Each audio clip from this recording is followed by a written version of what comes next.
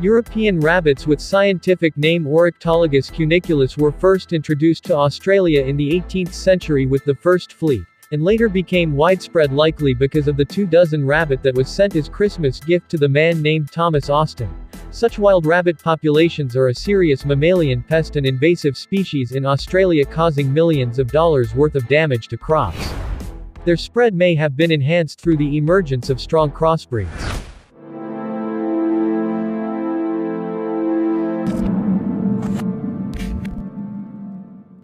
Hello and welcome to Knowledge TV Facts. If you're new to my channel, hit that subscribe button for more interesting videos.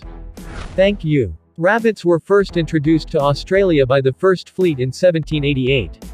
They were bred as food animals, probably in cages. In the first decades, they do not appear to have been numerous, judging from their absence from archaeological collections of early colonial food remains. However, by 1827 in Tasmania, a newspaper article noted, "The common rabbit is becoming so numerous throughout the colony, that they are running about on some large estates by thousands. We understand that there are no rabbits whatever in the elder colony, like in New South Wales." This clearly shows a localized rabbit population explosion was underway in Tasmania in the early 19th century. At the same time in New South Wales, Cunningham noted, "Rabbits are bred around houses, but we have yet no wild ones in enclosures." Quote. He also noted the scrubby, sandy rubble between Sydney and Botany Bay would be ideal for farming rabbits. Enclosures appear to mean more extensive rabbit farming warrens, rather than cages. The first of these, in Sydney at least, was one built by Alexander Macleay at Elizabeth Bay House, a preserve or rabbit warren, surrounded by a substantial stone wall, and well stocked with that choice game. In the 1840s, rabbit keeping became even more common, with examples of the theft of rabbits from ordinary people's houses appearing in court records and rabbits entering the diets of ordinary people. In 1857-1858, Alexander Buchanan, overseer for F. H. Dutton's Anlaby estate in the mid-north of South Australia, released a number of rabbits for hunting sport. Their population remained fairly stable until around 1866, presumed to have been kept in check by native carnivores and were protected by an Act of Parliament, but by 1867 was out of control. The population explosion was ascribed to the disappearance of native predators, but the emergence of a hardier breed by natural selection has subsequently been attributed to their spread. The current infestation appears to have originated with the release of 24 wild rabbits by Thomas Austin for hunting purposes in October 1859, on his property, Barwon Park, near Winchelsea, Victoria, and by 1866, the Geelong Advertiser reported 50,000 having been killed by hunters. While living in England, Austin had been an avid hunter, regularly dedicating his weekends to rabbit shooting. Upon arriving in Australia, which had no native rabbit population, Austin asked his nephew William Austin in England to send him 12 grey rabbits, 5 hares, 72 partridges, and some sparrows so he could continue his hobby in Australia by creating a local population of the species. At the time, he had stated, the introduction of a few rabbits could do little harm and might provide a touch of home, in addition to a spot of hunting. William could not source enough grey rabbits to meet his uncle's order, so he topped it up by buying domestic rabbits. One theory as to why the Barwon Park rabbits adapted so well to Australia is that the hybrid rabbits that resulted from the interbreeding of the two distinct types were much more suited to Australian conditions. Many other farms released their rabbits into the wild after Austin.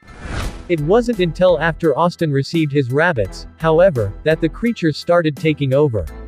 Their population expanded across the country at a rate of more than 60 miles per year, covering the whole continent within half a century, per Nature News. In 1865, Austin told the local papers that he'd killed 20,000 rabbits on his property. To determine the infestation's origins, the researchers conducted a genomic analysis of 187 European rabbits caught between 1865 and 2018 in Australia, Tasmania, New Zealand, Great Britain and France, per The Guardian. They found that most rabbits from the Australian mainland were genetically similar and had a mix of wild and domestic ancestry. The Australian rabbits also had several genetic similarities to rabbits in southwest England, where Austin's family gathered the animals to send, for science. The researchers examined mitochondrial DNA, which is passed down by the mother, to determine that many of the Australian rabbits descended from 5 females introduced from Europe. Finally, the rabbits that were caught farther away from Barwan Park, where Austin lived, showed less genetic diversity, which also indicated to the researchers that the rabbit invasion could have originated there. Austin's imported rabbits had wild ancestry, which could explain in part why they thrived in Australia. Wild rabbits were probably better than domestic ones at avoiding predators and surviving in challenging terrain.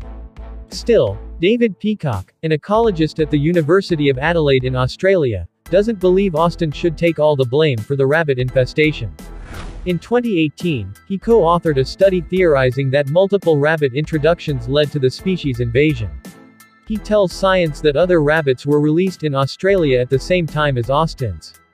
The rabbits were extremely prolific creatures and spread rapidly across the southern parts of the country. Australia had ideal conditions for a rabbit population explosion. With mild winters, rabbits were able to breed the entire year. With widespread farming, areas that might otherwise have been scrub or woodlands were, instead, turned into vast areas with low vegetation, creating ideal habitats for rabbits.